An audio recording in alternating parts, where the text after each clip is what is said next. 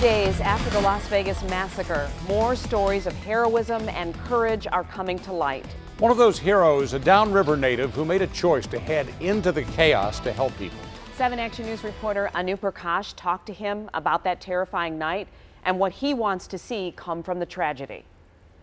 Kyle Darren grew up on Grosse Ile, but he's been living in Las Vegas for the past 2 years. And while he hasn't served as a firefighter and first responder for a few years now, that training never left him. My first reaction, I just wanted to try to help people. Sunday night, Kyle Darren was on his way to work at a hotel right on the Strip when he started getting texts from friends who'd heard about an active shooter. Instead of driving away, he went straight to the scene. There was wounded people everywhere, and people were just scattered in every direction, frantic, kind of in shock. Helping them was second nature. I got out of the car, and I just picked the first 2 people that I saw walking towards me, or running away, and said, "Are you hurt?" They said, "Yeah, they're shot."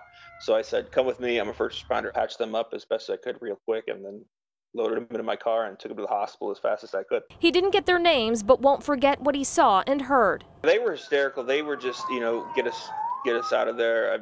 They really weren't honestly saying much. They were just crying. Kyle said he wanted to go back to the scene to help more people, but by then there were reports there were other shooters heading north to other hotels. So he went to be with his team at his hotel, where a few of the wounded had gathered for safety. They were all on lockdown. A lot of mental and emotional trauma, as you can imagine, so we did our best to care for them. And that caring spirit never faded. Right after his shift, Kyle and his fiancée went to volunteer at a blood center where they also donated blood. The line just to sign up was hours long. Everybody was very eager to help each other. Kyle later found out he knows 4 people who were shot, but they're all okay and out of the hospital. He says what's most important is remembering all the victims and also the power of what can happen when we all come together.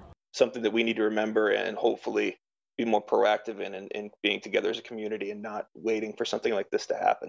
Kyle says he's grateful to his family and friends for checking on him and for donating blood in honor of the Las Vegas victims. I'm Anu Prakash, 7 Action News. All right, good job, Kyle. Yeah, special people run into the face of tragedy, so we're thankful for them, really. Absolutely.